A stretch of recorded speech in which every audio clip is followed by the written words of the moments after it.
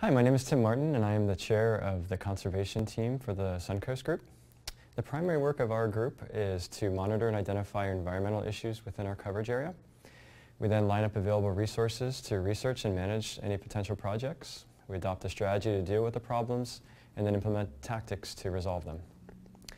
We generally meet once a month, but sometimes more frequently if there are urgent matters or if we have a lot on our agenda. And we like to encourage individual team members to be somewhat self-sufficient between those meetings.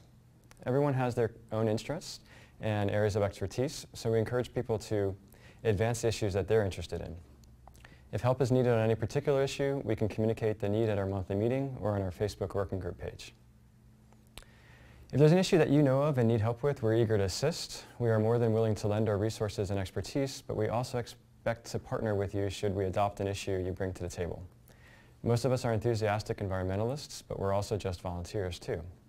We will likely want to work with you on the issue with us should we adopt it as a group project. Throughout the year, we might employ a variety of actions to help win on the issues we fight for. For example, last year we held rallies to raise awareness about the re-implemented black bear hunt and also the construction of the Sable Trail fracked gas pipeline. We made hundreds of phone calls on statewide issues like banning fracking and Amendment 1.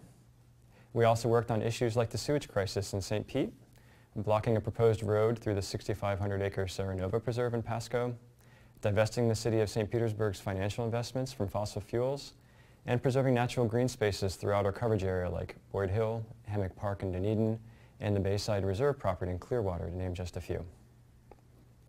We work closely also with political committee to inform them of issues that we're dealing with. In turn, we leverage the relationships that they build to help us lobby decision makers on the issues we care about. So in sum, we are always looking for new people.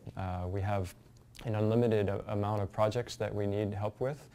We're also always soliciting new projects from you, so if you're interested in joining us, please either send an email to myself or to Lisa, our chair, and we can add you to our Facebook working group page and invite you to our meetings going forward. Thank you.